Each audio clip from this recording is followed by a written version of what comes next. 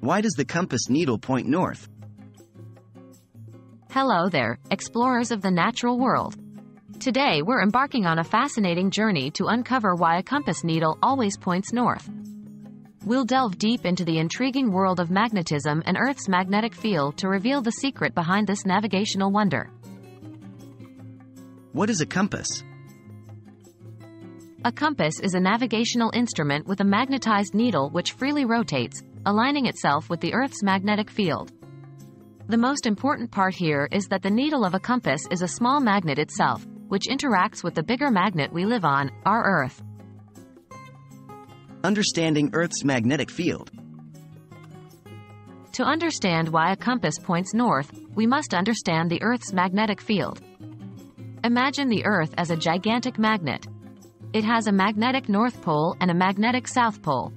This magnetic field extends from the Earth's interior out into space, where it meets the solar wind, a stream of charged particles emanating from the sun.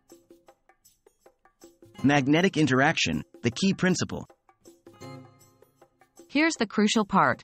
Opposite poles of magnets attract. The magnetic field causes one end of the compass needle to point toward the Earth's north magnetic pole and the other end toward the south magnetic pole.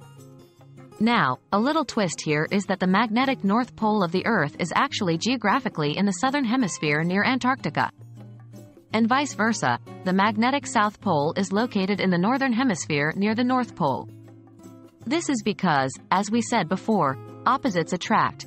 The north end of the compass needle is actually a magnetic south, drawn to the magnetic north of the Earth. Compass and navigation.